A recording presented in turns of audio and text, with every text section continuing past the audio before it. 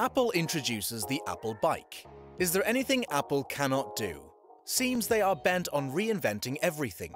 They even have a patent for a bike. Perhaps it will be called the iBike. Who knows? This smart bike will put your jalopy to shame.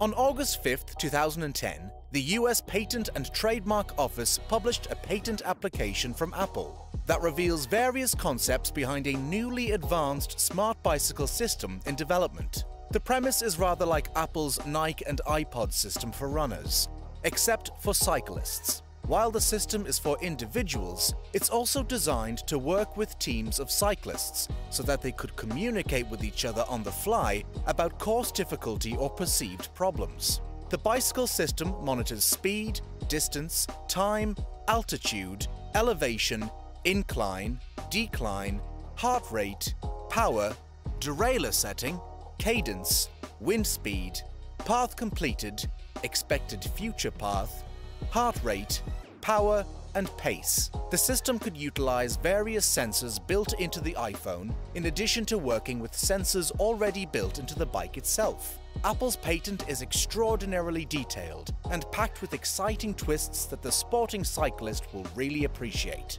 Many bicyclists desire to access different information as they ride, such as speed, position, heart rate, power, or other information related to the bicycle components.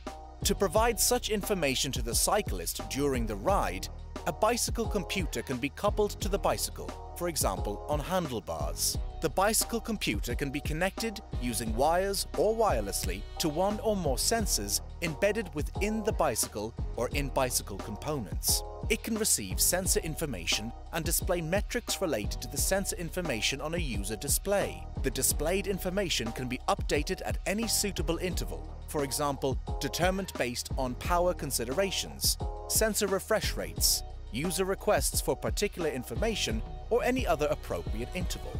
However, bicycle computers are typically expensive components that would not be purchased by casual or semi-serious bicyclists. Many of them require extensive setup to connect to various sensors embedded on the bicycle, for example, by requiring a complex wireless pairing procedure, or by connecting several wires to the computer.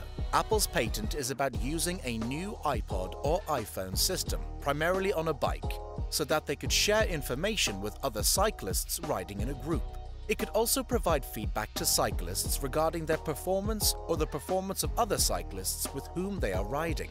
Apple's patent provides us with a wild array of possible types of display that the bike system could use, and some of them go beyond the iPod and iPhone. The display screen could include, for example, a liquid crystal display, LCD, light-emitting diode, LED display, organic light-emitting diode, OLED display, surface conduction electron emitter display, SED, carbon nanotubes, nanocrystal displays, or any other suitable type of display that could be incorporated in or coupled to the bike. Whether this concept will pass the production stage is not yet known, but cycling enthusiasts cling to the hope that it does.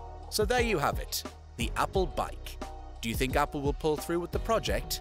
Let us know in the comments section below. If you enjoyed this video, make sure to leave a like and subscribe. Oh, and turn on post notifications.